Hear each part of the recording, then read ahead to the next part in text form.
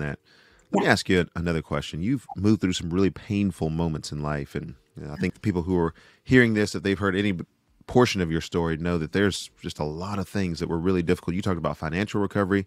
Mhm. I think you went through a divorce that particular time, Yes. and so emotional, healing, relational, all of Mhm. these aspects that you've gone through.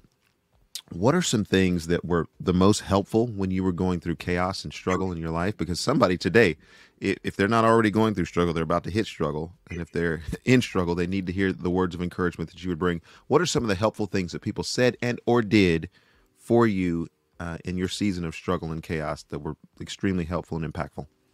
Excellent question, Erskin. Thank you.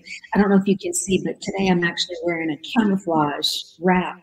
And the reason I did that is because I woke up with this, like, I know that the world is battling. So many people in the world are battling something.